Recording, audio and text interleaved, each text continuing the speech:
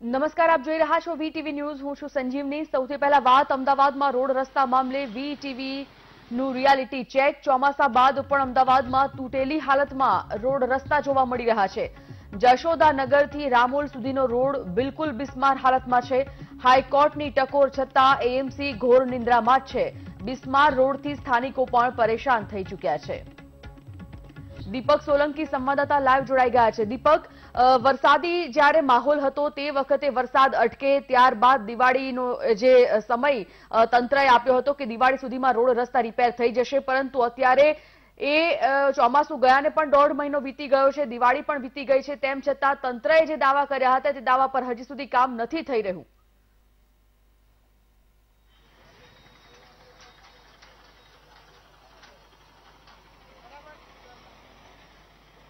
સંજીવની, ભર શિયાળે ચોમાસાની અનુભૂતિ અમદાવાદ નાગરિકોને આજે બેજવાબદાર તંત્ર છે તે કરાવી રહ્યું છે. અને જે પ્રકારે ગઈકાલે હાઈકોર્ટે કોર્પોરેશનની ઝાટકણી કાઢી, તેમ છતાં પણ કોર્પોરેશન તંત્ર જે છે તે ક્યાંક નિંદ્રામાં હોય તેવું લાગી રહ્યું છે. કારણ કે વીટીવી ન્યૂઝ દ્વારા જે પ્રકારે રિયાલિટી ચેક કરવામાં આવ્યું ને, ફરી એકવાર હું આ દ્રશ્યો બતાવવા માંગીશ કે આ રોડ જે છે તે ચોમાસા બાદ પણ નથી બનાવવામાં આવ્યો.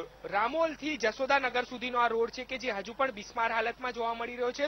પ્રજા પાસેથી આ રોડ માટેના ટેક્સના પૈસા તો લેવામાં આવ્યા છે, પરંતુ અત્યાર સુધી કોર્પોરેશન તંત્ર જે છે તે અહીં ફરકતું પણ નથી. અને અહીંના જે સ્થાનિકો છે તે લોકો અહીંથી વાહન પસાર કરવા માટે નીકળી રહ્યા છે, પરંતુ તે લોકોની કમર તૂટી રહી છે.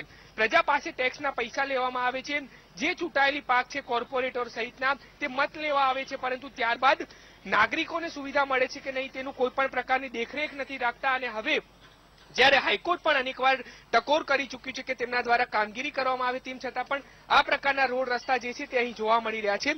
સ્થાનિકો સાથે વાત કરીશું. કેટલા સમયથી આ રોડ જે છે તે ખરાબ છે અને કેવી હાલાકી પડે છે આપને? છેલ્લા 5 વર્ષથી આ રસ્તો ખરાબ છે કે જે રામોલ જશોદાનગર જોડતો વટવા જેડીસી નો મોટો રોડ છે, ત્યાં આવી સમસ્યા અવારનવાર થાય છે. અમદાવાદ શહેરમાં જો કોઈ મોટી સમસ્યા તો રોડ રસ્તાની સમસ્યા છે. લાખો કરોડો લોકો નાગરિકો પોતાના પૈસા ટેક્સના ભરી રહ્યા છે, પરંતુ એમને સામે સારા રસ્તા નથી મળતા. તો અમદાવાદ મ્યુનિસિપલ કોર્પોરેશનને આપના માધ્યમથી અમારી વિનંતી છે કે જે પણ ભ્રષ્ટાચાર કરવાવાળા અધિકારી હોય, રોડ કોન્ટ્રાક્ટર હોય, એના પર સખ્તમાં સખ્ત કાર્યવાહી કરો અને પ્રજાના નાણાંનો વેડફાય છે એનો એમને જે રસ્તાનો જે પ્રશ્ન છે સોલ્યુશન થવું જોઈએ એવી માંગણી છે અમારી. તો આપ શું કહી રહ્યા છો? આપ અહીંથી પસાર થાવ છો, કેવી તકલીફ પડે છે? અહીંયા સ્થાનિક કોર્પોરેટર અને અધિકારી શું કહી રહ્યા છે? પૂર્વ વિસ્તારનો આ જે રામોલ અને જશોદાનગરને જોડતો રોડ છે છેલ્લા ઘણા સમયથી ખરાબ છે. વારંવાર અમે રજૂઆતો કરી છે પણ કોઈ કામ કરતું નથી. અને આ એક જ રોડની વાત નહીં, પણ અમદાવાદના મોટા ભાગના રોડો આવા ડાન્સિંગ રોડ થઈ ગયા છે અને એના કારણે લોકોને કમરના પ્રોબ્લેમ ને એવી બી ઘણું બધું થાય છે. હવે હમણાં જ આપણે જોયું તો કરોડોનું બજેટ ખાડા પૂરવામાં વપરાયું કોર્પોરેશનનું. અમદાવાદના રોડોના ખાડા પૂરવામાં કરોડો રૂપિયા વપરાયા. તો એ તમે આખા અમદાવાદમાં ફરીને જુઓ તો ત્યાં દરેક જગ્યાએ આવી પરિસ્થિતિ, તો એ રૂપિયા ક્યાં વપરાયા? અને કોર્ટને કોર્પોરેશન જવાબ આપે છે કે અમારી જોડે ફંડ નથી. તો અધિકારીઓની ગાડીઓ લેવા માટે ફંડ હોય છે, તો પોતાના ટેક્સના રૂપિયા તમે અધિકારીઓની ગાડીઓ અને સરકારના તાઇફાઓ પાછળ ખર્ચી શકો છો, પણ પ્રજાની સુખાકારીનું ધ્યાન નથી રાખતા અને પ્રજાને સુવિધા નથી આપતા. અમારી કોર્પોરેશનને અને સરકારને અધિકારીઓને દરેકને વિનંતી છે કે મહેરબાની કરી અને આવા ભ્રષ્ટાચારીઓને દૂર કરો અને આ ભ્રષ્ટાચારનું શાસન બંધ કરી અને પબ્લિકના ટેક્સના પૂરેપૂરું વળતર આપો અને એમને પ્રાથમિક સુવિધાનો લાભ આપો. તો આ પ્રકારે હાલાકી ભોગવવાનો વારો જે છે તે પ્રજાજનોએ જ આવ્યો છે. ટેક્સના પૈસા લેવામાં આવે છે, પરંતુ સુવિધા નથી આપવામાં આવતી. હાઈકોર્ટ ટકોર કરી રહ્યું છે સંજીવની કે રોડ રસ્તા સારા આપવામાં આવે, પરંતુ વીટીવી ન્યૂઝ જે રિયાલિટી ચેક કરી રહ્યું છે તેમાં ચોમાસા જેવી સ્થિતિ અમદાવાદ શહેરની અંદર જોવા મળી રહી છે. 1 મહિનો ચોમાસાને પૂર્ણ થઈ ચૂક્યો છે, પરંતુ શિયાળામાં પણ ચોમાસામાં જે રોડ રસ્તાની હાલત હોય છે તેવી જોવા મળી રહી છે. એટલે કે ક્યાંક કોન્ટ્રાક્ટરો સાથે મિલીભગત કરી અને આ તમામ પદાધિકારીઓ અને અધિકારીઓ છે તે આંખ આડા કાન કરી રહ્યા છે. ને અમદાવાદીઓને હાઈકોર્ટની ટકોર હોવા છતાં પણ સારા રોડ રસ્તા જે છે તે નથી આપવામાં આવી રહ્યા. સંજીવની, દીપક, સવાલ એ થાય છે કે સ્થાનિકો રજૂઆત કરીને થાકી જાય છે.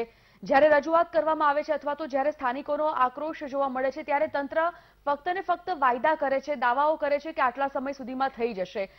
ઘણા ખરા અંશે રસ્તાઓ ઘણા ખરા વિસ્તારોમાં ખરાબ અવસ્થામાં છે. કમોસમી વરસાદને કારણે હજી પણ ચોમાસા જેવી સ્થિતિ ઘણા ખરા વિસ્તારમાં છે. જોવાનું એ કે સ્થાનિકોની રજૂઆત છતાં પણ તંત્ર ક્યારે આ કામગીરી કરે છે? કોઈ બાહેધરી અત્યારે આપી રહ્યા છે ખરા કોઈ અધિકારીઓ? આ મુદ્દા ધ્યાનમાં છે ખરા અધિકારીઓના, તંત્રના?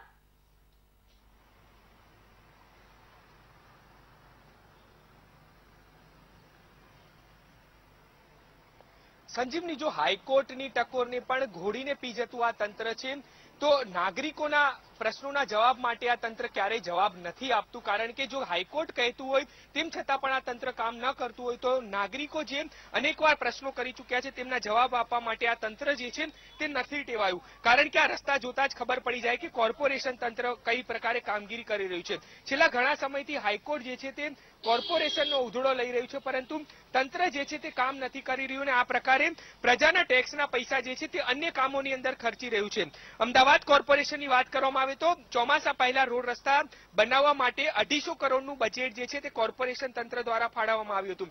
શહેરની અંદર એવા 300 થી પણ વધારે રોડ હતા કે જે રિપેર કરવાના, રિસર્ફેસ કરવાના, જેમાંથી માત્ર 132 રોડ જે છે તે રિસર્ફેસ કર્યા છે ને આ પ્રકારના 200 થી પણ વધારે રોડ જે છે તે હજી બનવા નથી પામ્યા. એટલે કે ક્યાંક હજુ આવતું ચોમાસું આવે ત્યાં સુધી આ તંત્ર જે છે તે કામ કરતું જ રહેશે. 250 કરોડ જે છે તે બજેટ તો ફાળવી દેવામાં આવ્યું, પરંતુ આ પ્રકારના રોડ રસ્તા પર ક્યાંય કામ નથી કરવામાં આવ્યું. એટલે કે ક્યાંક હાઈકોર્ટે જે ટકોર કરવામાં આવે છે તે આદેશને પણ ઘોડીને પી જનાર જે તંત્ર છે તે નાગરિકોના જવાબ આપવા માટે તૈયાર નથી થતું અને આ પ્રકારના રોડ રસ્તા જે કમરતોડ રસ્તાઓ છે તેને ચાલવા માટે નાગરિકોને આ તંત્ર જે છે તે મજબૂર કરી રહ્યું છે. સંજીવની, ધન્યવાદ જાણકારી માટે દીપક.